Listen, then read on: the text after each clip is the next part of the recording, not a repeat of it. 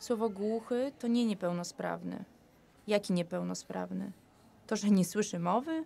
Słowo niepełnosprawny jest niewłaściwe. Nie czuję się dobrze tak nazwana. Tak samo jak głuchoniemy. Jestem niema? Mam ręce. Potrafię mówić. Słowo głuchoniemy jest obraźliwe. Słowo głuchy przez małe g uwłaczające. Grzeczność nakazuje, że powinno być z wielkiej litery. Jestem głucha. To nie znaczy, że jestem matołem z wadą słuchu. Głucha to znaczy osobowość, charakter, ale przez duże G. Proszę o tym nie zapominać. To jest bardzo ważna rzecz, żeby pamiętać.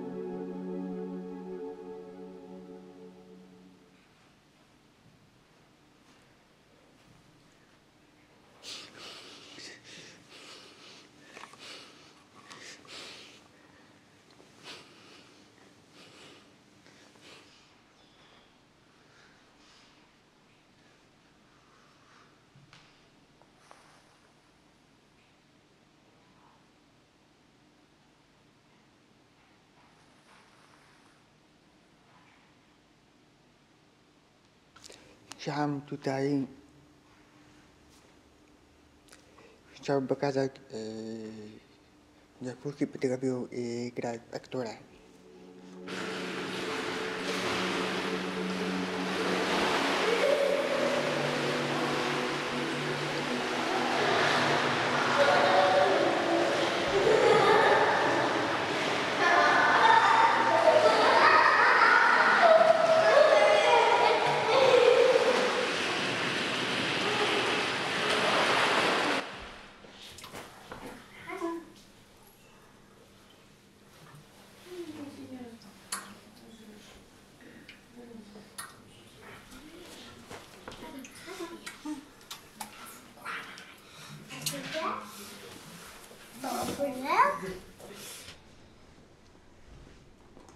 Chciałam być trenerem pływania dla głuchych dzieci. To takie marzenie.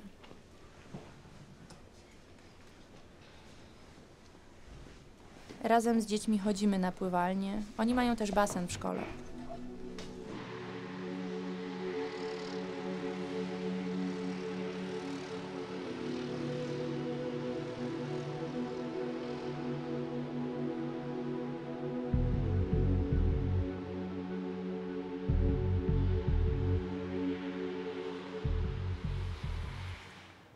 Po tacie to mam. On mi przekazał tę pasję do malowania. Zostało to we mnie. I rozwijam to.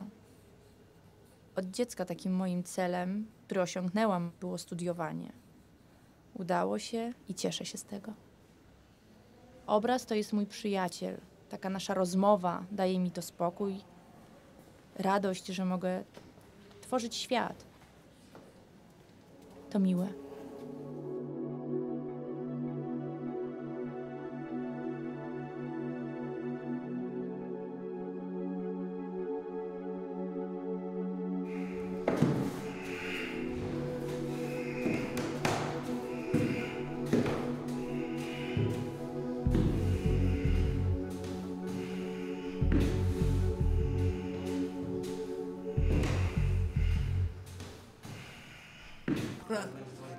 W pracy nawet jak mi dokuczają, to nic. I tak mam dobry humor. Jestem wesoły i chcę dawać radość. Pytam się, dlaczego jesteś taki smutny? Nie smuć się, uśmiechnij się. Wtedy słyszący myślą sobie, okej, nie będę mu dokuczać, on jest fajny, myślą sobie. Zaczynamy sobie pomagać, zarażam ich radością. Bo jeżeli będę się krzywił, to nie będzie się im to podobało. Pomyślą sobie, że jestem niefajny. A to nieprawda, chcę dawać radość, uśmiech.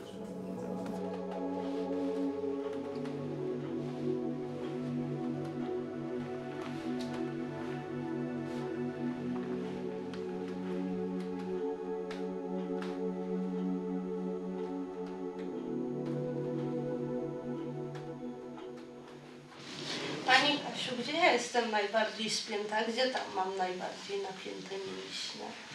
Przy łopatkach. Przy łopatkach? Tak, najbardziej ma pani napięcie. I od czego to może być? Od złej postawy? Tak, może być zła podstawa. Może pani przy biurze pracuje? Trochę tak, na siedzącą mam pracę. Wyprostować. To znaczy, to pani garbi, to nie jest mi przykurczona. Ja bym chciała, żeby ona pracowała w tym swoim zawodzie masażysta. No ona to lubi robić. Ona to lubi, tak? Ona lubi, ona jest zaangażowana całą sobą. I widzę, że jak ona przychodzi, ja mówię, dziecko zmęczone, coś mama mówi, ale to fajnie, bo dzisiaj na przykład była pani, która potrzebowała takiej pomocy, ja się na tym nie znam. I ona mogła ten masaż przeznaczyć, żeby jej pomóc, tak? I przychodzi pacjentka i mówi, pani Kasiu, bardzo dziękuję, bo mnie naprawdę przestało boleć, tak? No więc ona jest cała szczęśliwa, że mogła tej osobie pomóc, tak? No myślę, że to są ludzie bardzo wrażliwi. Cieszą się z tego, że coś osiągnęli, tak? Módlmy się teraz słowami, które nauczył Jezus. Ojcze nasz, któryś jest w niebie. W czasie studiów zapisałem się na 2 dodatkowe lektoraty, na język włoski, na język migowy, na wszelki wypadek, myśląc sobie, że może kiedyś mi się to przyda. Kiedy zostałem skierowany do Łodzi, do parafii Piotra i Pawła jako wikariusz, dowiedziałem się, że będę uczył religii w szkole dla niesłyszących. To było dosyć trudne, nie ma żadnej książki do naturalnego języka migowego. Trzeba było przez rozmowy, poprzez wchodzenie w środowisko, poznawać system języka. Trzeba było po prostu uczyć się od głuchych ich mowy.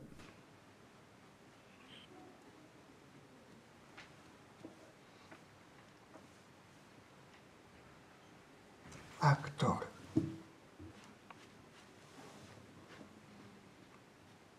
Głuchy mogą grać? Mogą. Dlaczego nie?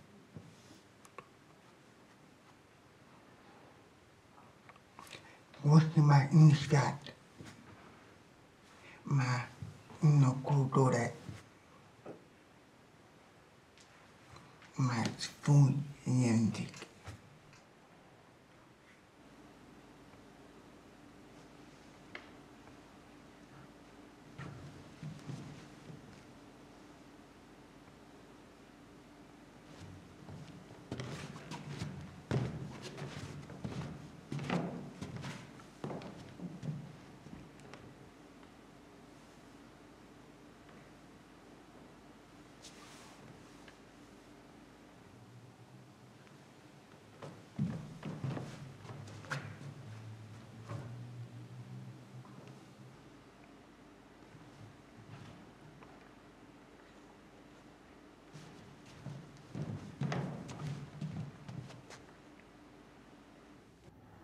Nie wyobrażam sobie, żeby mieć w przyszłości jakąś zwykłą pracę,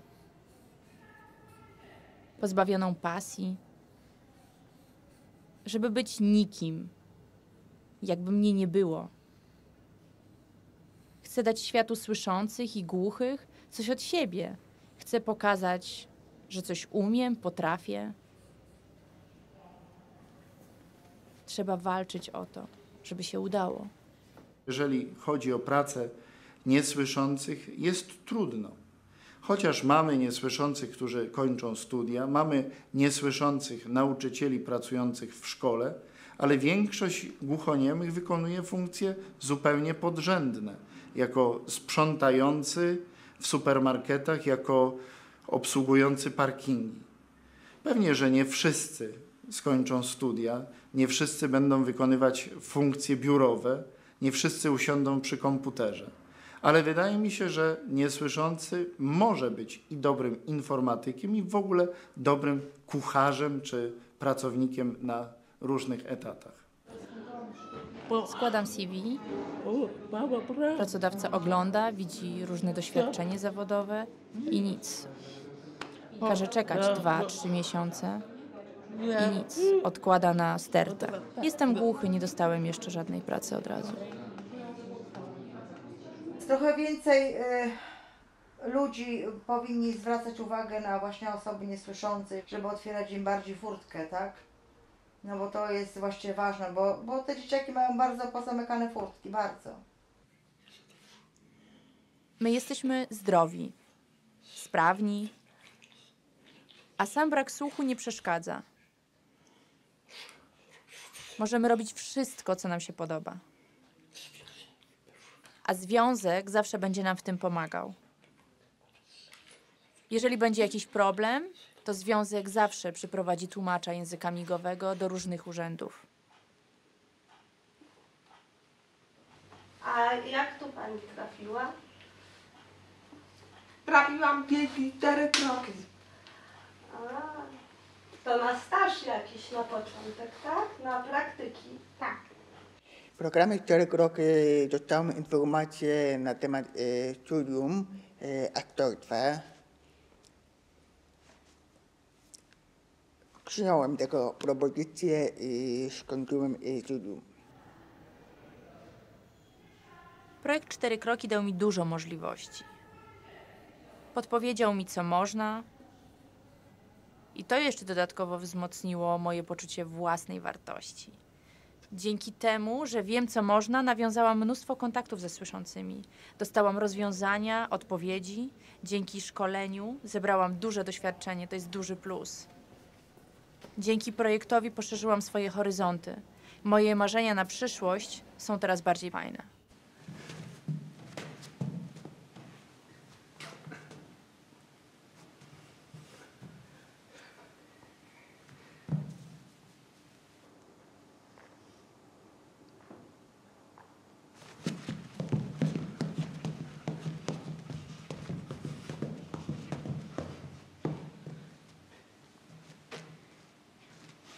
Pokutuje takie przekonanie, że słyszący wiedzą, czego niesłyszącym do szczęścia brakuje. Trzeba byłoby zapytać się, czy niesłyszący chcą żyć pośród słyszących, nie tworząc odrębnego świata, który czasem nazywa się światem ciszy. Trochę niezbyt dokładnie. Niesłyszący chcą być w swoim świecie. Chcą, tak samo jak Białorusini czy Litwini, tworzyć odrębną społeczność. Mówią, że mają swoją kulturę, mają swoją tożsamość, mają swój język i my musimy to uszanować. Ktoś mi powiedział, że jest głuchy świat. Tak, jest? Tak, więc poszłam tam. Widziałam głuchych, którzy ruszali rękoma, machali. Myślałam, że to jest zwykłe machanie, a to był język migowy. Otworzyłam oczy, okazało się, że to jest język migowy. Co to jest? Wizualno-przestrzenny język. Początkowo czułam zagubienie. Nie rozumiałam go, nie znałam, ale byłam ciekawa. Chłonęłam go, był dla mnie czymś przyjemnym. Wtedy weszłam w ten świat. Świat głuchych. Początek był ciężki, bo nie znałam życia, środowiska, ale zrozumiałam, że to jest typowe dla tego świata. Świat głuchych jest inny od świata słyszących. To jest ciekawy świat. To są dwa różne światy. To jest mój głuchy świat. Wybrałam go. Mimika, język migowy, emocje, trochę jak aktorstwo. To jest dzielny świat, ciekawy. Jak tylko go dostrzegłam, od razu przylgnęłam do niego. To jest mój świat. Nie czuję się zagubiona.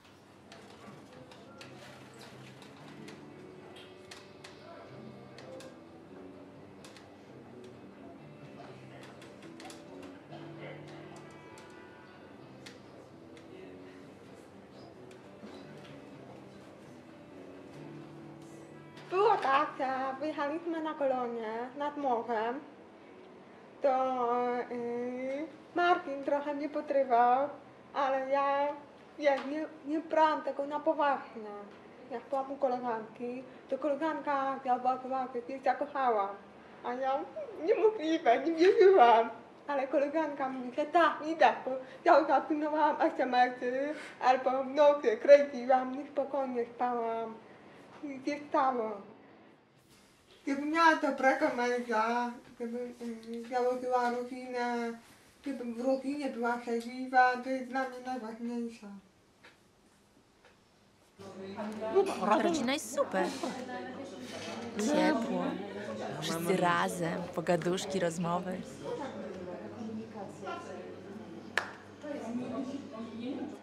No tak, jeszcze wyprowadzam, ale biorę wózek do domu, no ale tak. takie mrozy będą. Za zimno. Ja byłam całe lato u siebie, tak? Ważne jest, żeby urodzić zdrowe dziecko. Nieważne, czy słyszące, czy głuche. Ważne jest, żeby było zdrowe. To nawet budziło troszkę kontrowersji. Jak pytały osoby słyszące moją synową, to Agatko, chciałabyś urodzić słyszące dziecko? Agata mówiła, nie, może być głuche. I wtedy one były zdziwione, no jak można chcieć głuchoty dla swojego dziecka? A ona tłumaczyła, że przynajmniej by były takie jak ja. Teraz jak się rodzi dziecko i jest głuche, to je szybko implantują. Ale rodzice są głusi. Jak to? Oni zmuszają ich do tego. Trzeba. Niepoważnie. Oni nie chcą płacić ministerstwo i inne instytucje publiczne. Zmuszają do tego. Dlaczego chcą im dać słuch? Jeśli to jest dziecko głuchych rodziców, to zostawcie ich.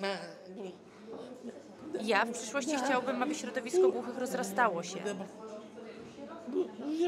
My głusi musimy się trzymać razem. A później okaże się, że nie będzie żadnego głuchego. Będą sami słyszący. Jeśli doczekam takiego czasu, to będzie mi przykro. Martwię się tym. Ja jestem przeciwnikiem implantowania. Przez wiele lat głusi byli operowani. Wszczepiano im implanty ślimakowe. Nie potrafili się zrehabilitować. Rezygnowali z implantów, bo to im nic nie dawało. Są takie sytuacje. Rodzice słyszący, jak im się rodzi dziecko głuche, są przerażeni. Głuchota to jest choroba. Jak mamy sobie z tym poradzić? Jak mamy żyć? Pozbyć się dziecka? Jak sobie z tym poradzić? Przecierpieć? Idą do lekarza, a lekarz proponuje implant. A co to jest implant? To jest sukces, da słuch, będzie się rozwijało jak słyszące. Rodzic w to wierzy? Naprawdę pomaga? Są szczęśliwi. Implantują dziecko, które staje się takim robocikiem. Robocik dorasta, ale czy w życiu sobie poradzi, to nie wiadomo. Nie wszystkim się udaje, to zależy.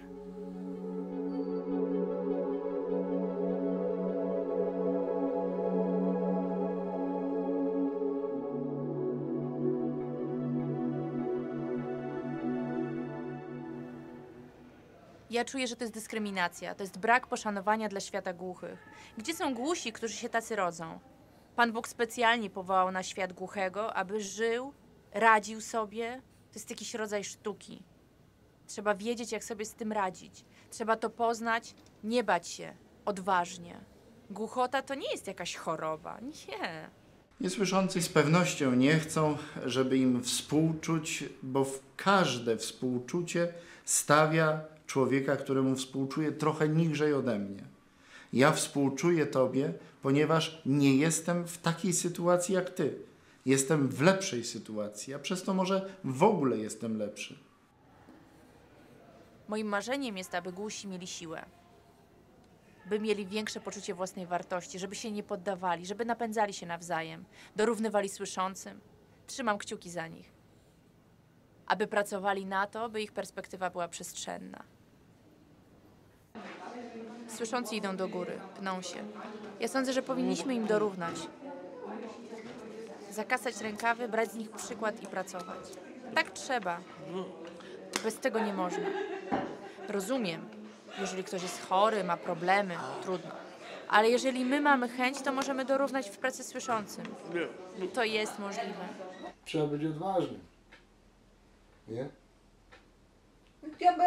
Osoby niesłyszące osiągnęły swój cel, żeby niczego się nie bali.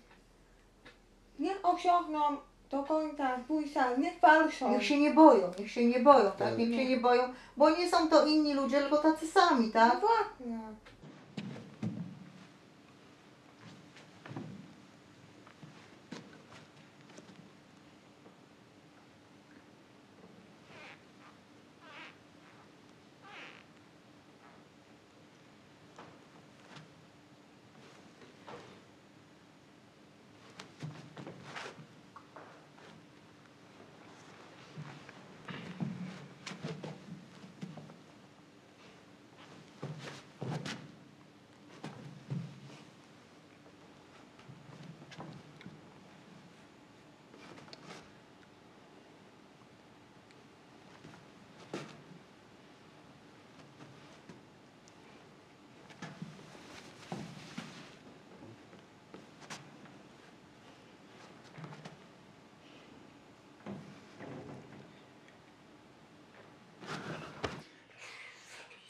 Głusi żyją w swoim świecie, ale chcą mieć kontakt z osobami słyszącymi. Chcą znać ich kulturę, wiedzieć, co ciekawego w życiu. Po prostu jak żyją. Jeśli sami głusi będą żyli we własnym, zamkniętym świecie, to nic nie wyjdzie z tego. Będą mało wiedzieli o świecie. Muszą mieć kontakt z osobami słyszącymi. Jeżeli słyszący nauczą się mówić dzień dobry, do widzenia, jak się czujesz, to jest dla głuchych bardzo ważne, pocieszające. Jeżeli wprowadza się głuchonieme małżeństwo do domu, gdzie są wszyscy słyszący, to pięknie by było, gdyby słyszący nauczyli się chociażby zwykłego pozdrowienia. Jestem sąsiadką Agaty, mieszkam idealnie pod jej mieszkaniem. Pierwsze nasze spotkanie było, jak nasze dzieci miały młodsze 1 rok i tak naprawdę jak Agata się tutaj wprowadziła. Tylko wtedy nie miałyśmy ze sobą w ogóle kontaktu, tylko mijałyśmy się na klatce, mówiąc sobie cześć, kłaniając się tylko sobie. Natomiast później, z czasem, jak nasze dzieci zaczęły rosnąć, zaczęłyśmy się spotykać na podwórku. Wydała mi się bardzo sympatyczną osobą, dlatego chciałam jakoś nawiązać kontakt i zresztą ona też chciała nawiązać kontakt ze mną. Zapraszamy się na kawę, dzieci się bawią. Rozmawiamy. Normalnie. Pisałyśmy, ale powiedziałam nie, naucz się języka migowego. Spróbowała i się przyzwyczaiła i tak teraz już jest. Osoby niesłyszące, uważam, poznając Agatę, poznając jej koleżanki i kolegów, że są bardzo otwartymi osobami na ludzi właśnie słyszących i niesłyszących. Więc myślę, że jeżeli ja jako osoba pełnosprawna, słysząca, jeżeli tylko mam choć odrobinę ochoty poznać ich język migowy, ich życie, to nie jest to trudne, żeby się z nimi komunikować, zaprzyjaźnić. Pomagamy sobie, jak dzieci są chore, idziemy do sklepu.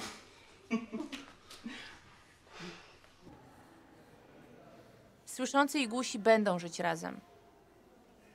Jak może być inaczej? Wszyscy jesteśmy ludźmi, takimi samymi. Musimy być wspólnie odważni w komunikowaniu się. To jest ważne w życiu. Po 20 latach, wychodząc do ołtarza na mszy dla niesłyszących, czuję się jednym spośród nich.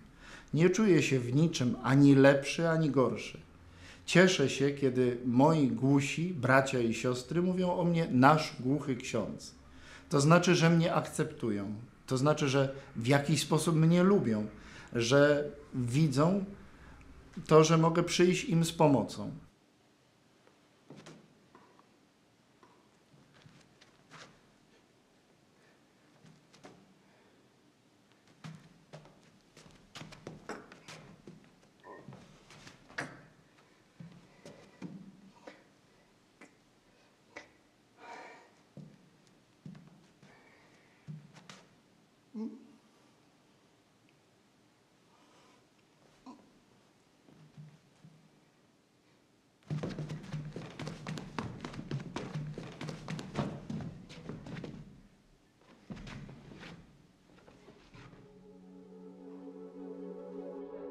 Ja uważam, że to jest fajne być głuchym.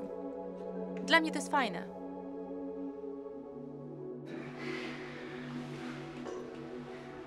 I to wszystko.